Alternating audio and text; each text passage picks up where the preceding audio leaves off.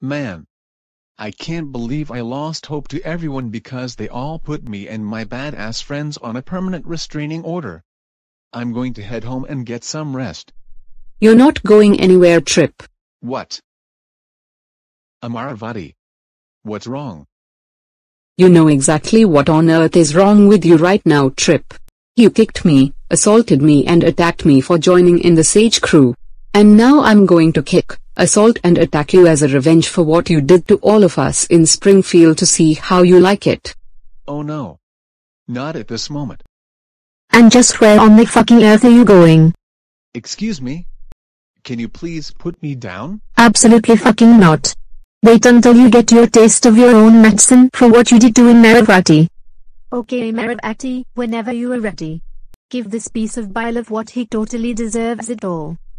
I am ready to give this pile a taste of his own medicine.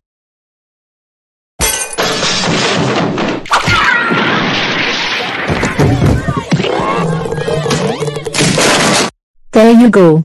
That's what you get for kicking, assaulting and attacking Amaravati and my family for what you did to her.